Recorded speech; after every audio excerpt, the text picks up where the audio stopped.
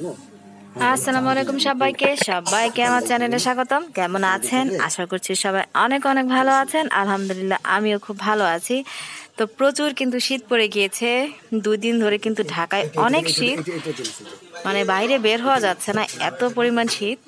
তো আজকে তো আমি আপনাদের সঙ্গে একটা ফ্যামিলি ব্লগ শেয়ার করতে যাচ্ছি। এটা দেখতে পাচ্ছেন, এটা গতকালের একটা ভিডিও ক্লিপ ছিল। সন্ধ্যার দিকে একটু নিউ মার্কেট এসেছিলাম, কিছু কাজ ছিল টুকিটাকি কেনাকাটার জন্য।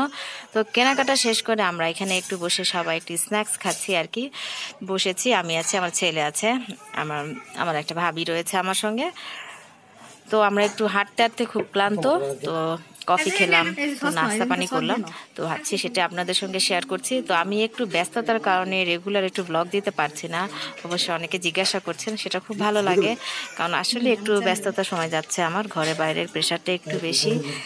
সামনে অনেকগুলি দাওয়াতের প্রোগ্রাম রয়েছে, তো এই কারণে দেখা যাচ্ছে সেসব নিয়ে আমি খুবই ব্যস্ত। তো চেষ্টা করব সবসময় আপনাদের সঙ্গে ভিডিওগুলি শেয়ার করার জন্য।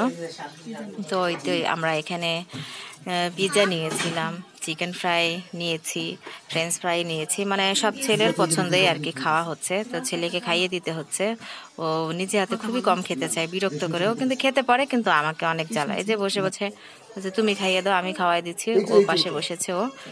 তো এই তো ও যেখানে যাবে পিৎজাটা বেশি পছন্দ করে, তো বলছে আম্মু পিৎজা নাও আর চিকেন ফ্রাই নাও, তো ওর জন্য সেটা নেওয়া হলো। তো আসলে আমরা যারা ঘরে বাইরে কাজ করি তারা কিন্তু জানি, তাই না, একটা সংসারে কি পরিমাণ কাজের প্রেশার থাকে আর কি পরিমাণ কাজ করতে হয়। তো কাজের ফাঁকে ফাঁকে আপনাদের সঙ্গে কিন্তু সব কিছু চেষ্টা করি তুলে ধরার, সব কিছু শেয়ার করার। তো এই তো চিকেন ফ্রাই অর্ডার করেছি গরম গরম, তো খেয়ে নিলাম আমরা। তো এখানে ছেলের জন্য একটা ড্রিঙ্কস নিয়েছি, ও ড্রিঙ্কস খাবে। তো এখানকার খাওয়া দাওয়া শেষ করে বাসায় যেতে যেতে 9টা বেজে গিয়েছিল। এটা কিন্তু পরের দিন সকালে, একদম প্রচুর ঠান্ডা। তো আর রুটি বানাতে ইচ্ছা করলো না, প্রচণ্ড ঠান্ডা লাগছিল।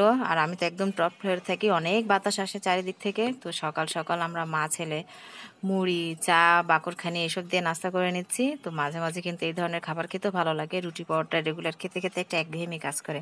অবশ্য কয়েকদিন যাবৎ হয়তো রুটি বানালেও খাওয়া হচ্ছে না, যেমন আমি রুটি তৈরি করছি, পরোটা তৈরি করছি ঠিকই, কিন্তু কেমন জানি খেতে ইচ্ছা করছে না। হয়তো করলেও অর্ধেকটা খাচ্ছি, এরকম রাতেও খাওয়া হচ্ছে না। তো ছেলেকে বললাম আব্বু তুমি খাও এটা, তো আসলে খেতেও চায় না, তারাও জোর করে একটু খাচ্ছে। ক্যামেরা ধরলে শুরু হয়ে যায় আর দুষ্টামি। এই তো আমিও সঙ্গে খেয়ে নিচ্ছি।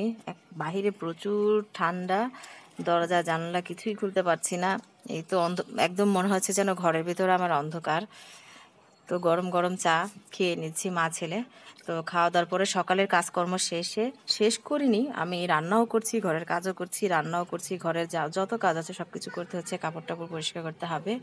আমি এখানে তেমন রেসিপি নয়, দুপুরের জন্য আমি একটু চিকেন রান্না করেছি সেটা দেখাচ্ছি, আর গাজর আলু ফুলকপি দিয়ে ভাজি করেছিলাম, ডাল করেছি, সেগুলো আর আমি শেয়ার করলাম না। তো আমি চিকেনের জন্য এখানে প্রথমে পেঁয়াজ দিয়ে দিলাম, একটু লবণ দিয়ে দিব, পেঁয়াজটা নরম হয়ে গেলে আমি একে একে সমস্ত মশলা এখানে দিয়ে দিব। তো এই সময় তো নতুন আলুটা খেতে ভীষণ ভালো লাগে, মাংস বা আলুর দম যেটা দিয়েই রান্না করি না কেন, শীতকালীন সবজির একটা মজাই আলাদা, বিশেষ করে নতুন আলু তো ভীষণ ভালো লাগে। তো সব ধরনের গরম মশলা, গুঁড়া মশলা, কারি মশলা সব একসঙ্গে দিয়ে দিয়েছি। আর এখানে 3 চামচের মতো আদা রসুন বাটা আমি দিয়েছি, কারণ বেশ অনেক খানিকটা চিকেন রান্না করবো এখানে, প্রায় 1.25 কেজির মতো। তো একটু টমেটো দিয়ে দিলাম, শীতকালে কিন্তু টমেটো খেতে ভীষণ ভালো লাগে। এখন বাজারে কিন্তু প্রচুর কাঁচা পাকা টমেটো উঠেছে, আর আমি একজন টমেটো প্রেমিক মানুষ, আমার টমেটো ভীষণ ভালো লাগে। আমি যেমন কাঁচাও খেতে পারি, সবজি হিসেবে তো খাওয়াই হয়, কোনো তরকারিতে মিস নেই। তো একটু পানি দিয়ে কষিয়ে নিয়ে আমি কিন্তু এখানে আলুটা দিয়ে দিব, আলু দিয়ে 5-7 মিনিট আমি কষিয়ে নেব খুব ভালো করে। আর কোনো পানি এখন আমি দিব না, আর চিকেনও যখন দিব তখন চিকেন থেকে কিন্তু পানি বের হবে, সেটা দিয়েও কষিয়ে নেব, ঝোলটা একদম শেষের দিকে অ্যাড করে দেব। একটু কষিয়ে নিই 5 থেকে 7 মিনিট, এখান থেকেও কিন্তু পানি চলে আসবে, টমেটোগুলো আস্তে আস্তে গলতে শুরু করবে। এই তো হয়ে গিয়েছে। তো নতুন আলু রান্না হতেও কিন্তু বেশি সময় লাগে না, খুব দ্রুতই রান্না হয়ে যায়, এটা কিন্তু আমরা সবাই জানি। তো এখন আমি চিকেনটা অ্যাড করে দিয়ে একটু কষাতে থাকবো।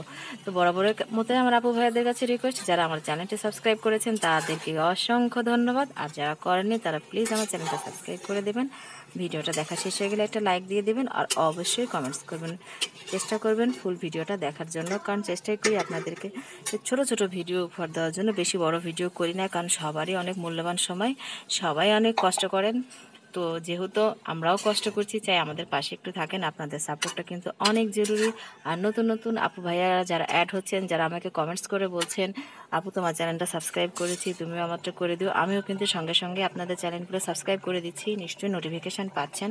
তো আমি চেষ্টা করি সবার ভিডিও দেখার এবং কমেন্টস করার, কারণ সবাই এক প্ল্যাটফর্মে রয়েছি, সবারই উচিত সবাইকে সম্মান করা, ভালোবাসা, হিংসা বিদ্বেষ না রাখা। আমি সেটাই মনে করি, কারণ কাজ যেহেতু সবাই যখন কাজ করবো আর একে অপরের কাজ দেখলে কিন্তু অনেক কিছু শেখা যায় বা জানা যায়। আমরা কিন্তু কেউ সবাই সব কিছু জানি না, তাই না? একটা মানুষ কখনো সব জানতে হতে পারে না, মানুষ দেখেই শেখে, করে কাজ করতে করতে অভিজ্ঞতা বাড়ে। তো ওই তো বাজার দেখতে পাচ্ছেন, আপনাদের ভাইয়া বাজার দিয়ে গিয়েছিল, তো সেগুলো আর কি আমি গোছানোর টাইম পাইনি, কারণ আমি রান্নাটাও শেষ করতে পারিনি, আমাকে আবার বাইরে যেতে হয়েছিল। তো চিতল মাছ রয়েছে, ইলিশ মাছ রয়েছে, এগুলি এই অবস্থাতে আমি ডিপ করে রেখে দিলাম, কারণ এখন এগুলি কাটার একদমই সময় নেই। আমার একটা কাজে ফোন এসেছিল, আমাকে বাইরে যেতে হয়েছে। তো অন্য পাশে দিয়ে তো আমি তরকারিটা শেষ হওয়ার পরে কিন্তু ভাতটা বসিয়ে দিয়েছি। এই ভাতটা আমি ঘর দিয়েই বের হয়ে চলে গিয়েছি আমার কাজে। অ্যাজ ইউজুয়াল আমাকে তো বাইরে যেতে হচ্ছে।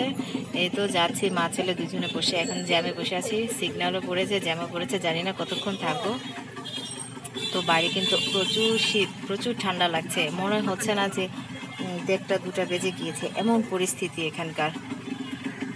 তো আপনাদের সঙ্গে সেই পরিবেশটাও শেয়ার করছি। আসলে ঢাকা শহরের রাস্তায় যানজটপূর্ণ একটা জীবন, মানুষ এখানকার মানুষ আসলে যান্ত্রিক, কিছু করার নেই, কিছু বলার নেই, এমন একটা জায়গা নেই যে সেখানে লোক নেই। আমি এখন এই গাউসিয়া মার্কেটের দোতলায় দাঁড়ানো, আমি এসেছিলাম একটা জিনিস কিনতে, তো সেইটা কেনাকাটা শেষ করার পরে একটু দাঁড়িয়ে আছে, আপনাদের সঙ্গে ভিডিওটা শেয়ার করছি। তো সবাই অনেক ভালো থাকবেন, আল্লাহ হাফেজ সবাইকে। আজকের মতো আমি এখান থেকেই বিদায় নিয়ে নিচ্ছি।